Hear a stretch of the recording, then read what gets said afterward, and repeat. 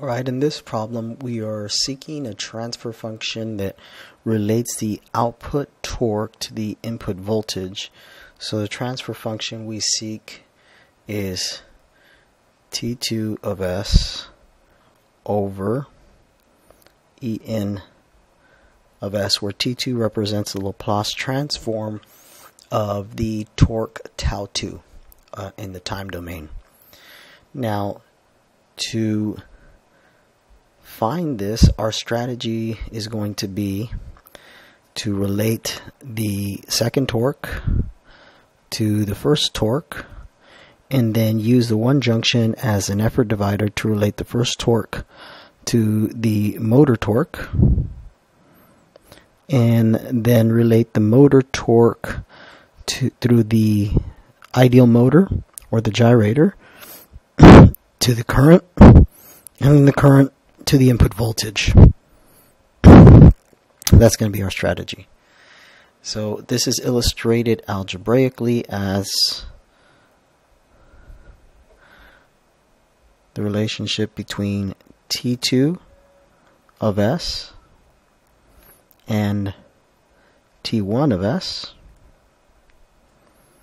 and then using the one junction as an effort divider, we relate T1 of S to the motor torque, Tm of S, and then using the ideal motor, we can relate the motor torque, Tm of S, to the motor current, I of S.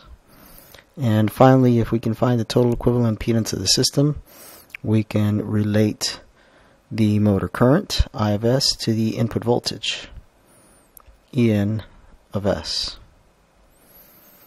Okay, so we'll begin by coming up with some of these relations directly through the motor and through the gear pair.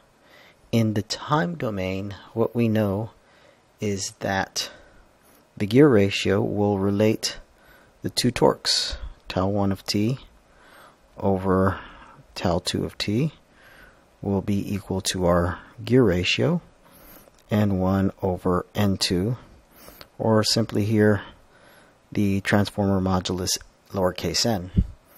This we can show is also the relationship in the S domain of the Laplace transforms of the two torques. So hence, if we are looking to relate T2 to T1, then T2 of S over T1 of S is going to be 1 over the gear ratio. Also, in the time domain, through the motor, we can show or recall that the motor torque is going to be equal to the motor constant times the current through the motor. And taking the Laplace transform of both sides, we can show that Tm of S is equal to Km times I of S. And what we seek as part of our overall transfer function is Tm of S over I of S. And that's simply going to be equal to the motor constant. So thus far, what that gains us is it allows us to find this piece right here, and this piece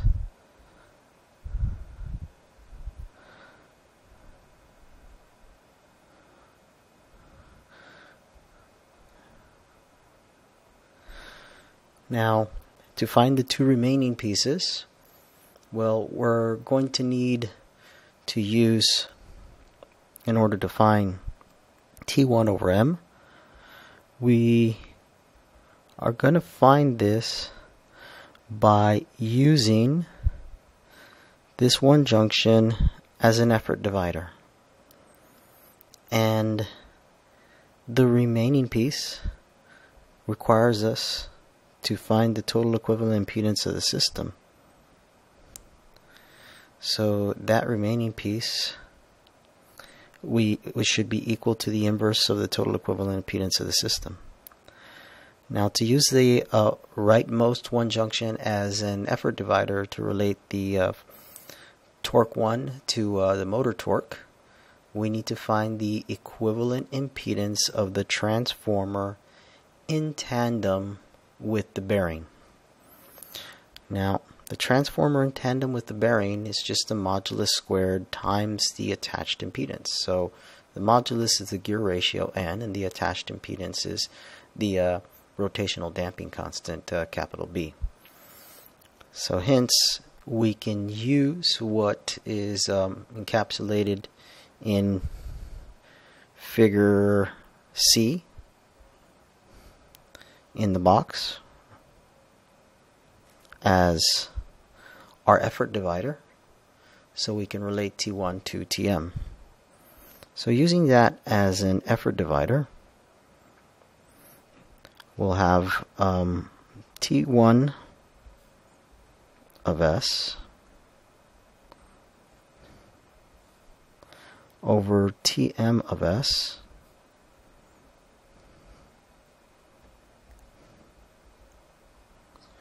This is an effort divider, so it is the attached impedance, which would be N squared times the damping constant B, over the sum of the two impedances attached at that one junction, which would be Js plus N squared B. So that is part of our solution.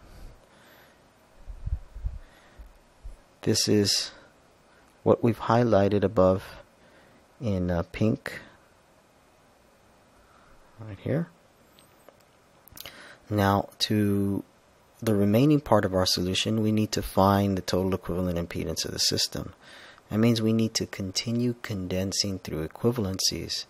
So if you look at figure D, well, we have these two impedances off the one junction.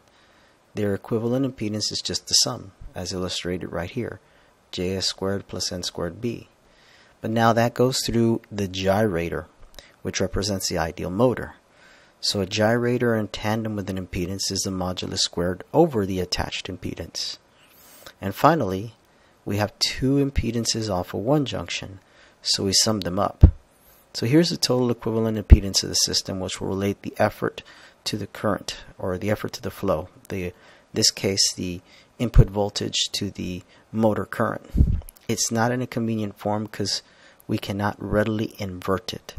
So we're going to need to put this over a common denominator, because what we are seeking, what we know, is that the input voltage, En of S, over the motor current, I of S, should be equal to the total equivalent impedance of the system.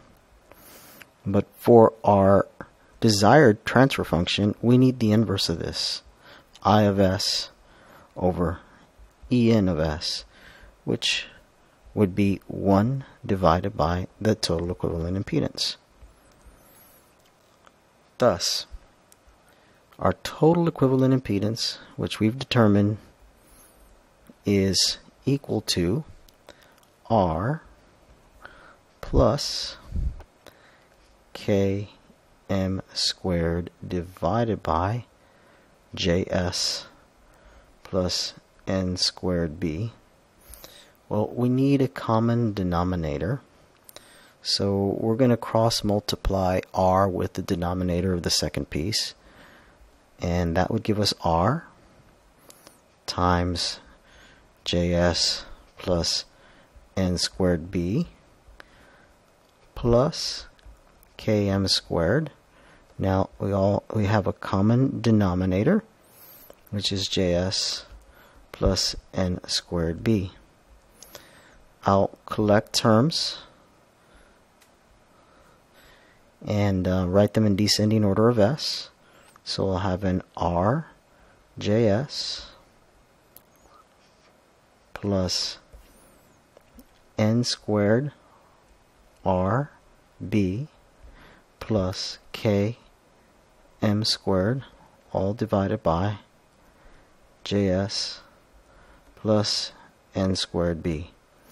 It's now in a form that we can invert and plug into our final solution. Our final solution, the overall transfer function that we seek, will be T2 of s over En of s. And the first piece is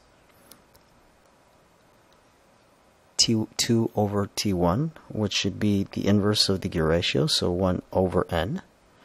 T1 over Tm, which we've determined earlier, is n squared b divided by a Js plus n squared b times Tm over I, which is simply the motor constant, times 1 over the total equivalent impedance of the system, which would be Js plus n squared b divided by an R, Js plus n squared R b plus km squared. Now we can simplify. The numerator here will cancel with the denominator here. The gear ratio here will cancel with one of these here. And our final solution then is, the numerator will be kmb times km, and the denominator r j s plus n squared r b plus k m squared. That should be, oh, I forgot one term, the term that I forgot. There should one